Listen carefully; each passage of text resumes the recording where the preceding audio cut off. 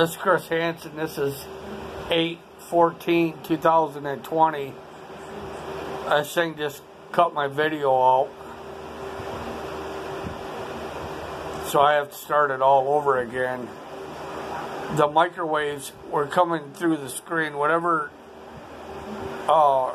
they got coming through my screen was going right directly into my eyes and affecting my brain so bad that my whole brain was erratic.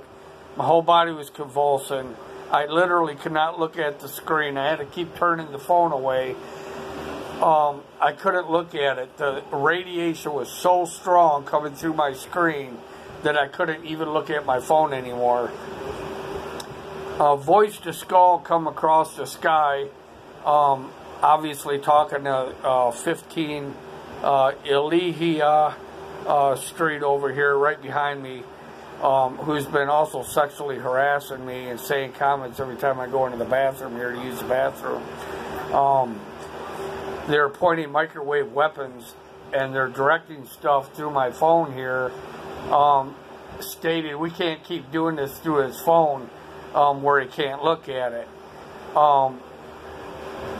This is going to become too publicly known. We can't make it so he can't look at his phone. A friend of mine who I got in contact with after many years of losing contact through Ben Verified, today we were talking about having a Bible study.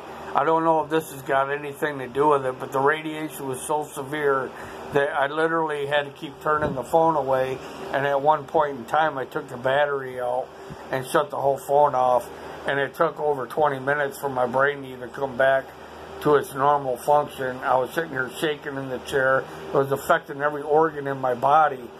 I just got done reading about the pulses on the TV and the flicker and how it puts a person into a trance state after a couple minutes, and how the technology is way more advanced now and how they can put stuff through the screen. And that's exactly what it felt like. It felt like I was being programmed. It was burning my eyes and affecting my brain so severe, like I said, and all the organs in my body were just so radioactive that I had to take the battery out of my phone. I couldn't even look at the phone. I could not look at the screen at all. This microwave tower is now talking across the sky, voice to skull, beyond the apartment that's right over here behind me, 15 ILIAHI Street. I got it posted on my timeline also. Again, this is 8/14/2020. They've been targeting the apartment here with microwaves and sexual harassment, and just saying sexual gestures every time I go into the bathroom from the backyard where they hang out over here. They hang out in the back and then they direct stuff towards the apartment here. The radiation was so severe on my phone that I could not even look into the screen. I'm thinking that this has something to do with the Bible study. In fact, as soon as I mentioned the Bible study, the last video it cut out. I was talking about having a video chat Bible study with my friend, and I don't know if it's doing that so we can't look at the screen at each other or what, without it burning so bad and the radioactivity coming through the screen so bad that we can't have Bible study.